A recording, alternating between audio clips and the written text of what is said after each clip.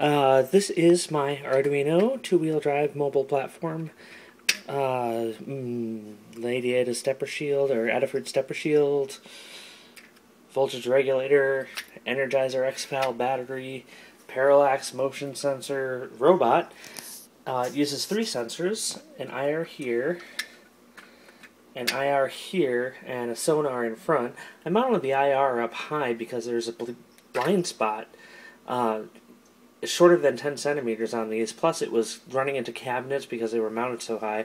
I also had to spend a lot of time tweaking. Plus, it just looks cool with a taller mount on there. I could put other stuff on there. I'm thinking an LCD display here.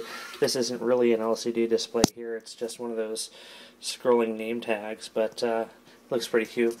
I don't have actual headlights, but I have a LED flashlight right there. And this is a wonderful rechargeable battery for it because it provides both motor and Arduino lines separately. So the sensor cables come out back, and they should be tied back a little higher.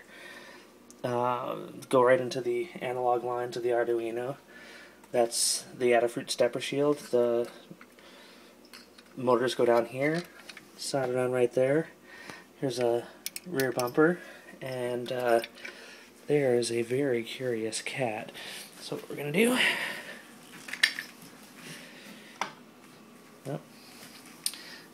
is we're going to give it a run.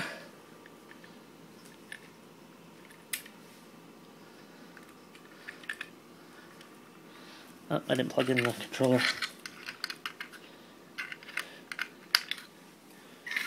There it goes. Until where I make coffee, I have to clean that up.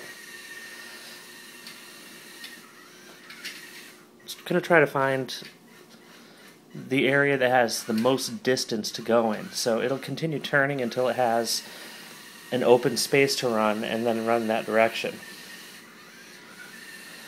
It wants to go around here.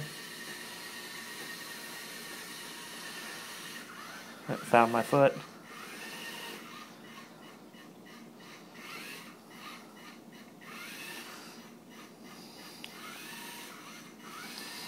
So yeah, it's doing very well, autonomously navigating the kitchen.